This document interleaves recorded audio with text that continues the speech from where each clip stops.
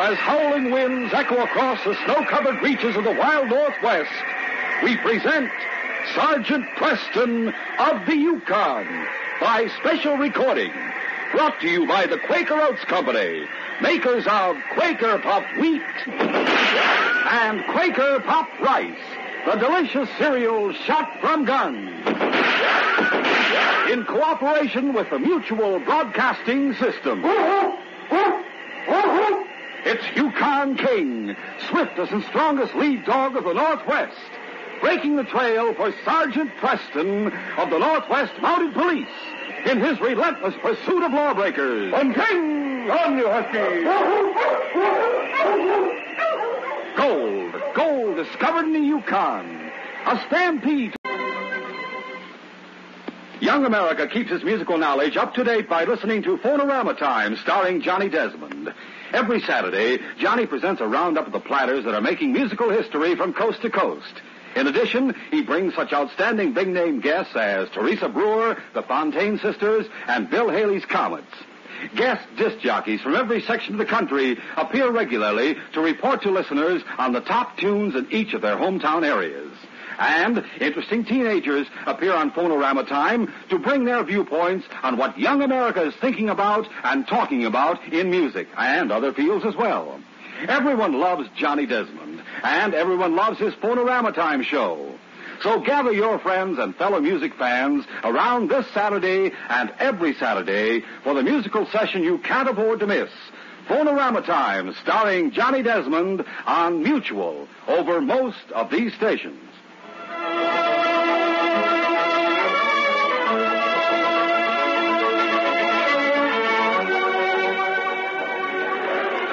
A big bonfire was blazing in the darkness on Malemute Creek. Around the fire stood a mob of bearded, hard-bitten miners. They had gathered there to listen to a young sourdough named Lou Burnett, who had just climbed up on a packing box to address the group. I reckon most of you know why I called this meeting tonight. For the ones who don't, I'll start from the beginning and tell you the whole story. Yeah, go ahead, Lou. Give us the facts. Ever since we first staked our claims up here on Malemute Creek, we've all been dependent on one man. No need to tell you who I'm talking about. You all know his name. Oh, we sure do. It's Arnold Colfax. That's right, Arnold Colfax. When you need grub, where do you buy it? Arnold Colfax. At 3 times the price you'd pay for it in Dawson. And when you want your gold taken to the bank in Dawson, who ships it there for you? The Colfax Express Company. For the slight charge of 10%. That's right. It's highway robbery, that's what it is. Well, from now on, all that's going to be changed. How come, Lou? What do you got in mind? Starting tomorrow, a new express outfit is going into business. The Malemute Express, run by yours truly. You'll need teams and drivers to run that kind of service, Lou. I've already got them. I hired them while I was down in Dawson. Huskies, freight sleds, and 4 experienced drivers. How about telling us your rates? I'll trade in your supplies for you at $1 a pound. Why, Thunder, that's good enough for me. Me too, Lou. You sure get my business. Now, for letters and newspapers, the express charge will be 2 bits apiece. How about gold shipments? I'll carry your gold for 2%. Now you're really talking. Colfax won't last a month against competition like that.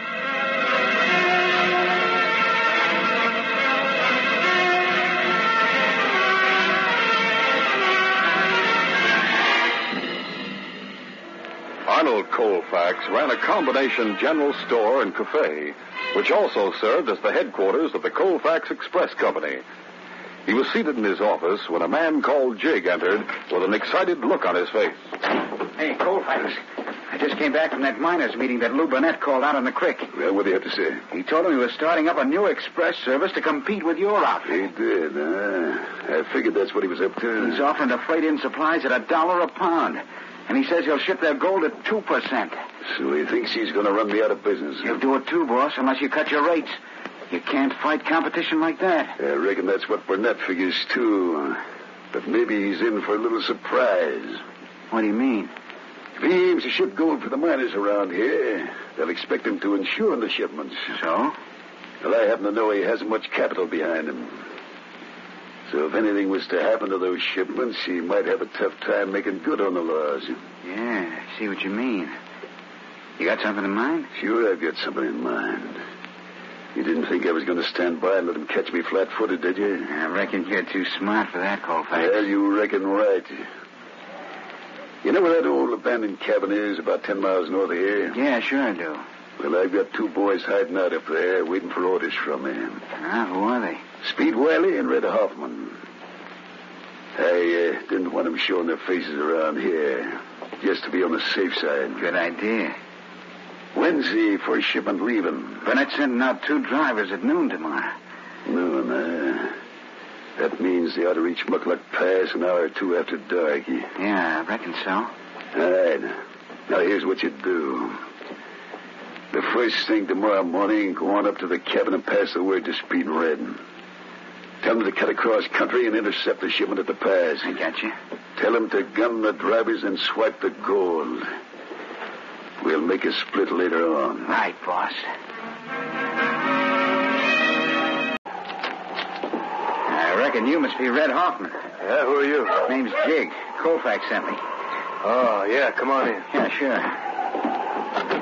This is my partner, Speed Wiley. Hi, Speed. Howdy. Pull up a chair. Thanks. Oh, it's a good word. 2 express drivers will be leaving Malemute Creek at noon today.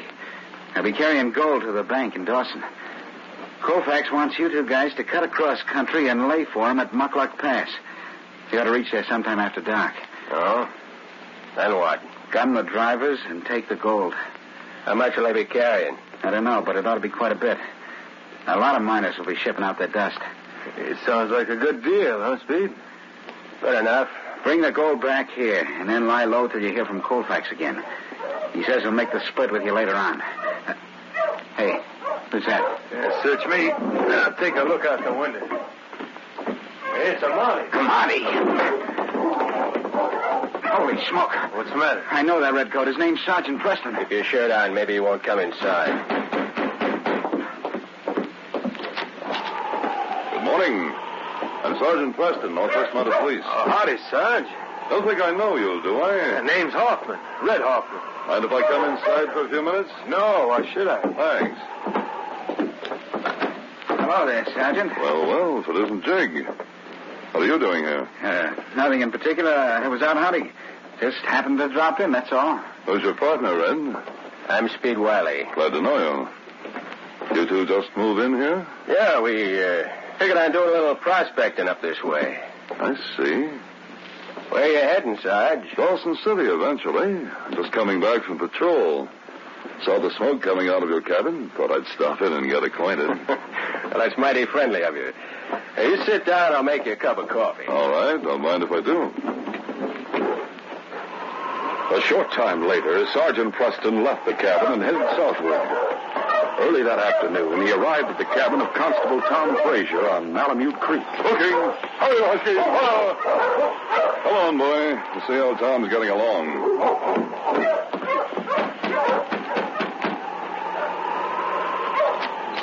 Well, Sergeant Preston. Hello, Tom. Come in. By golly, it's good to see you. You too, King, old boy. Yeah, take off your parka, Sergeant. Sit down. Thanks, Tom. Where'd you come from, Dawson? No, I've been on patrol in the Peel River district. How's everything going? Oh, fairly quiet. Miners getting a few fights now and then, that's about all. Oh, by the way, 2 men have moved into that old cabin about 10 miles north of here. You know anything about them? No. In fact, I didn't even know the cabin was occupied. Who are they? Their names are Red Hoffman and Speed Wiley. Pretty rough-looking customers. I've an idea I've seen them back in Dawson City. Did they say what they were doing? I claim they're prospecting. Prospecting? There's no gold up that way. I know. That's what made me wonder. When I stopped off at their cabin, Jig was there. Jig? Oh, you mean the fellow who works for Arnold Colfax? That's right. Said he was out hunting and just happened to drop in, but it didn't sound very convincing. He seemed rather nervous for some reason or other. He's a sneaky sort, all right. I never did trust him or his boss either. He hasn't been up to anything lately, has he? No, not that I know of. What about Colfax?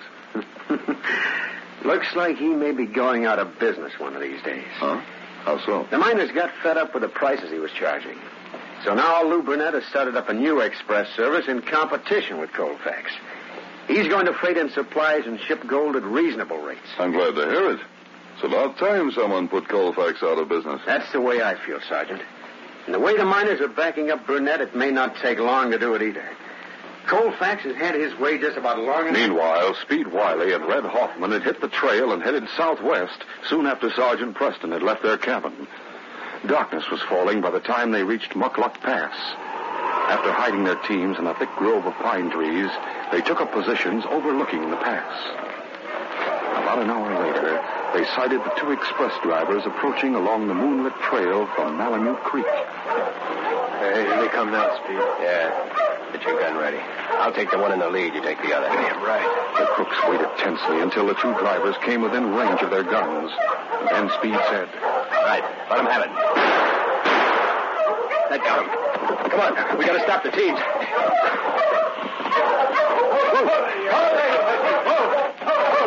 That's better. Calm down. Drivers are lying back there in the trail. Maybe we ought to go back and finish them off. Never mind them. Let's grab the goal and let's clear out of here.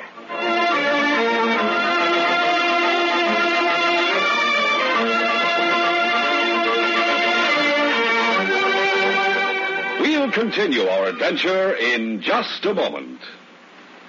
Hey, kids, we're waiting for you out at the ballpark these days. Everybody has fun, cheering the players as they sock home runs, slide into base, whip through double plays. Get in on the fun, the excitement, the hot dogs, and Cracker Jack. Come out to the ball game as guest of your favorite team. You can now see major or minor league baseball games free if you are 12 years or younger and bring a paying adult like mom or dad. Here's all you do to get your free ticket. Get a package 05, Chicago 77, Illinois. Don't miss the big games. Send now.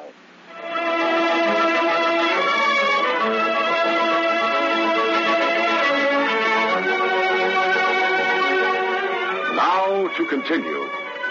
On the morning after the holdup, Sergeant Preston left Malemute Creek and resumed his journey back to Dawson. As he approached Muckluck Pass, he saw a driverless sled standing on the trail, with its team of huskies wrangling and snapping at each other. Okay, fire, huskies! Oh, trail of blood, King. Looks like a body's been dragged over there among those trees somewhere. A few moments later, the sergeant discovered the two express drivers. They were lying unconscious in a sheltered spot against the wall of the cliff. One of them was too badly wounded to regain consciousness, but the other revived after the sergeant applied first aid and gave him a little brandy. Oh, my shoulder. Easy now. Better just lie still until you get your bearings. You're a Mountie. That's right. I'm Sergeant Preston. An express driver from Malemute Creek. Lou Burnett's outfit? Yeah. What about the other driver? Still alive, badly wounded, though. We were shot from ambush last night. Did you get a look at the gunman? No, the shots knocked us out. Came to... Stolen, naturally, helping us from inside. Easy does it now. The small group of miners had swelled to an excited mob by the time Lou Burnett arrived at the constable's cabin. Hey, Lou, your express drivers got bushwhacked last night. Yeah, I know. Let me through, please. I want to talk to Sergeant Preston. Sorry, but you'll all have to clear out for the time being. Now, wait a minute, Constable. I got to get in and see the sergeant. I want to find out what happened. All right, inside, Lou. The rest of you stay there. Come on away from the door. How are they, Sergeant? One's in bad shape, Lou. He was shot in the chest. Other got it in the shoulder. He revived for a while, but lost consciousness again while I was bringing him here. Anything I can do to help? Not for the moment, Lou. You can start some more water heating on the stove if you want to. Oh, sure thing, Sergeant. It was nearly an hour before the sergeant finished extracting the bullets and bandaging the wounds. When he was through, he washed his hands and rolled down his shirt sleeves. What do you think, Sergeant? I think they'll both recover, Lou.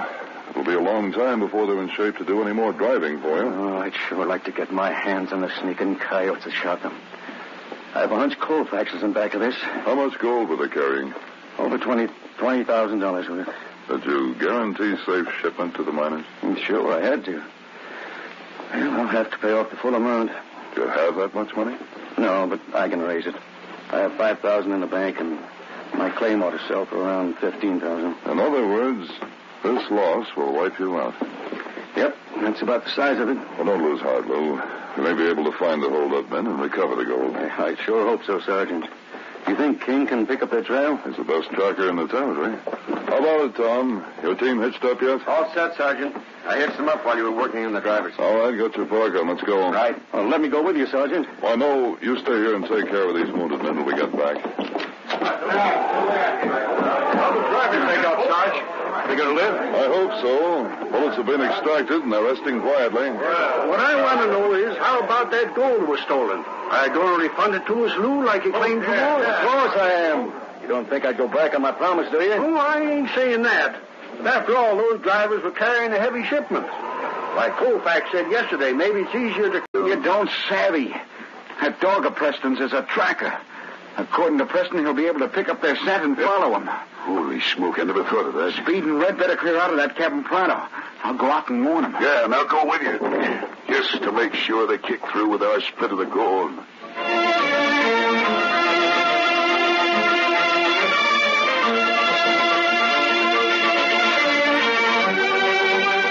We'll continue our adventure in just a moment.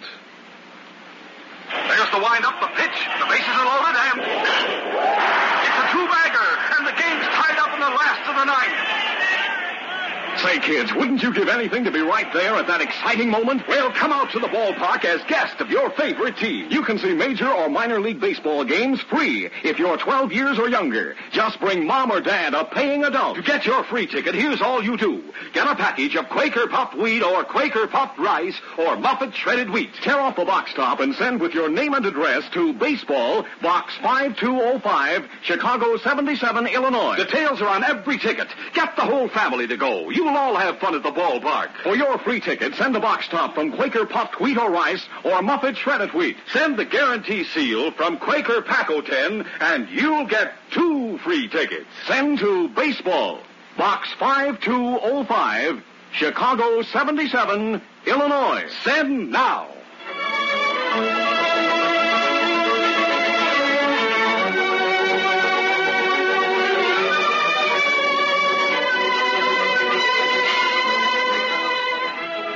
A full moon had risen, and the northern lights flashing overhead made the sky brilliant as Colfax and Jig hitched up their teams and headed north toward the cabin hideout. About 3 hours later, they reached their destination. Well, they've got a light burning inside the cabin. Yeah, they're still awake.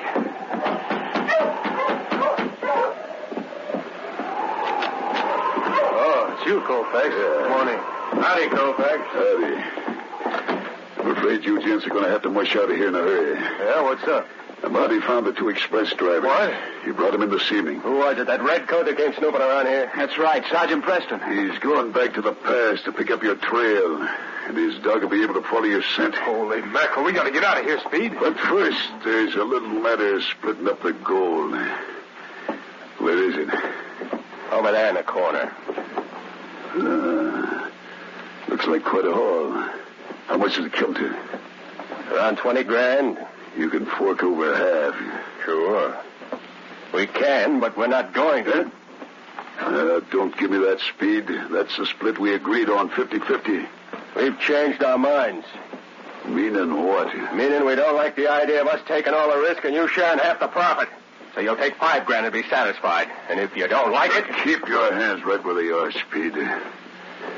I figured you gents might try to welch on the deal, so I brought along this little persuader. Oh, you dirty rat. As Speed and Red glared with baffled rage at the revolver which Colfax had jerked out of his pocket, the door was suddenly kicked open. Hold that gun. Mounties! Shut out the light! Whirling in the darkness, Colfax took aim at Sergeant Preston, who was silhouetted in the doorway with the constable behind him. But King had already sensed his intention. Before he could fire, the great dog sprang. Run him down, King! As he spoke, the sergeant dropped to the floor, knowing that Speed, too, was armed and would go for his gun. Hit the floor, Tom. The constable... Oh, you don't... I'll fix you, Preston. At that moment, Jig saw his chance. Grabbing up a chair, he hurled it at the constable. The constable staggered under the blow. Jig sprang at him, determined to make a dash for freedom. But the constable recovered and met him with a hard left to the jaw. Like this. That won't stop me. Try this. With fists flying, Jig and the constable waded into each other. Meanwhile, Sergeant Preston was grappling on the floor with Red, trading blows at short range. The crook fought savagely, reaching for that gun, unless you want trouble with King. Go on out to the sled and get a lantern, Tom, while I keep these crooks covered. Right, Sergeant. A moment later, Tom returned with the lantern, and then Jig and Red were handcuffed. The other two crooks were unconscious. As the sergeant attended to Speed's wound, Colfax snarled with disgust. I still don't see how you got here so fast. We didn't go to Muckluck Pass. I suspected that Speed and Red were the hold-up men, and I also suspected you'd try to warn them. So the constable and I simply hid on the North Trail and followed you after you went by. Of all the rotten luck. For you, maybe. But not for Lou Burnett and the miners. When they get back this gold and you four are behind bars, this case will be closed.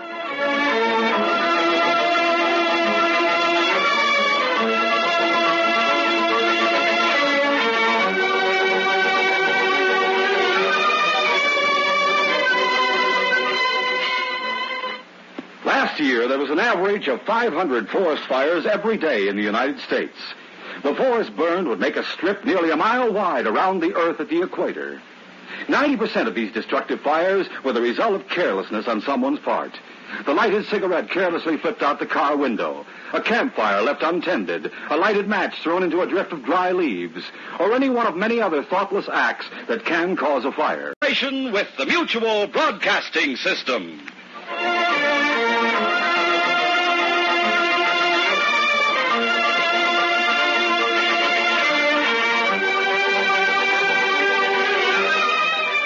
This is J. Michael wishing you goodbye, good luck, and good health from Quaker Pop Wheat and Quaker Pop Rice.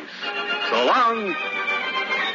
This is Mutual, Radio Network for all America.